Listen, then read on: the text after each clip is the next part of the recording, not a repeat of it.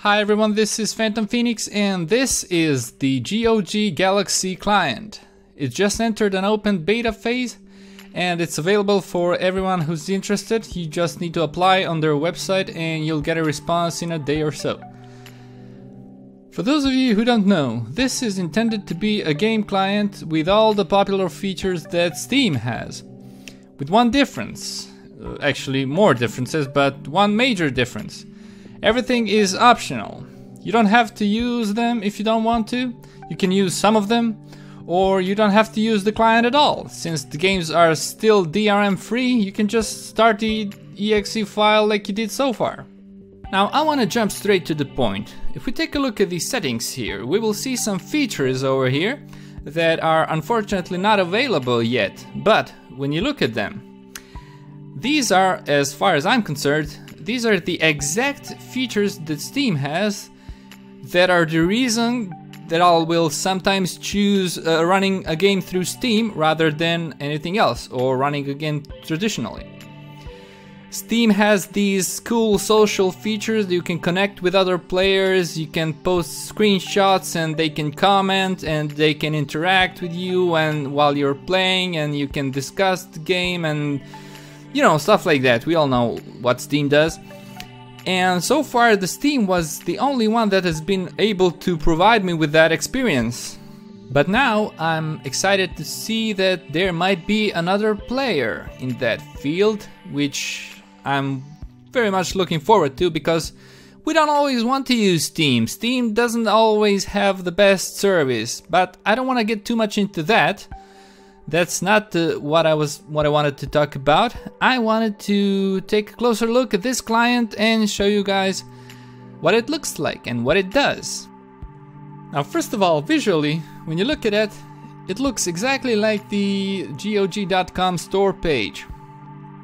And when we take a closer look, for example, if we go to this tab that says Galaxy, we'll see the Galaxy page that we used to get Galaxy, even though we are currently using Galaxy. So what this means is this is basically a browser that's browsing the actual GOG.com page, which is okay. It works rather fast and it looks okay.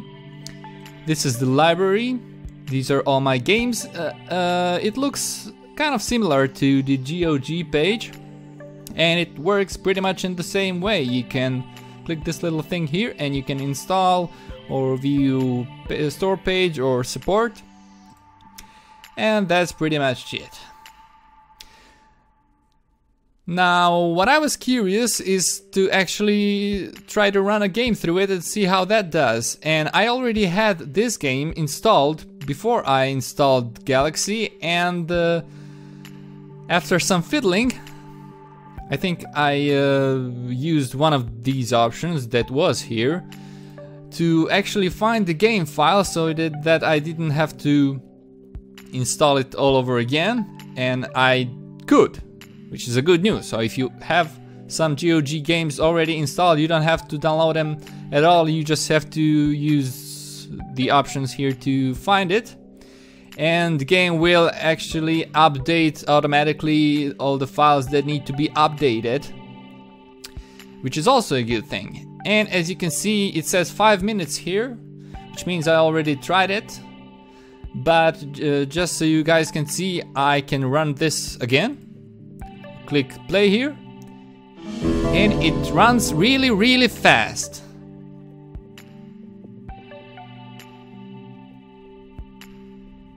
Voila! So we can now play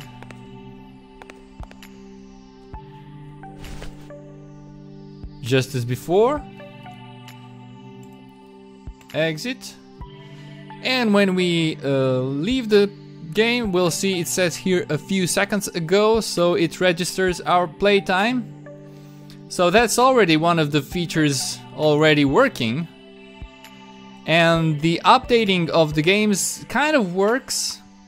I think you might have to do it manually, and it might not work for all games, but it kind of works. I was curious to see, because I saw this little icon here that looks like a messenger friends kind of thing. and it actually turns out to be just that. But it says you haven't added anybody, and to add friends, simply hover on any user avatar within the store section, forums, community, game reviews, and click invite to friends. Now, this is kind of inconvenient because it means that for now I can only add players who, I don't know, post on the community pages or game reviews, which is not very practical. I know a few guys that are also trying this client out, and I don't know how to add them. But it's nice to see that there is the option to add friends and to chat with them, I suppose. So that's pretty much it, guys. This is the GOG Galaxy client beta version, which for now still can't do very much. It's still a better version of a downloader, basically. It's good, it works, and I don't know.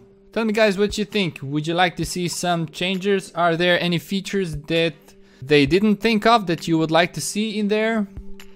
Personally, I would maybe improve it visually. I don't like this classic Windows toolbar over there with these Windows buttons. I would replace them with their own, but basically it looks like we might get a very good thing here.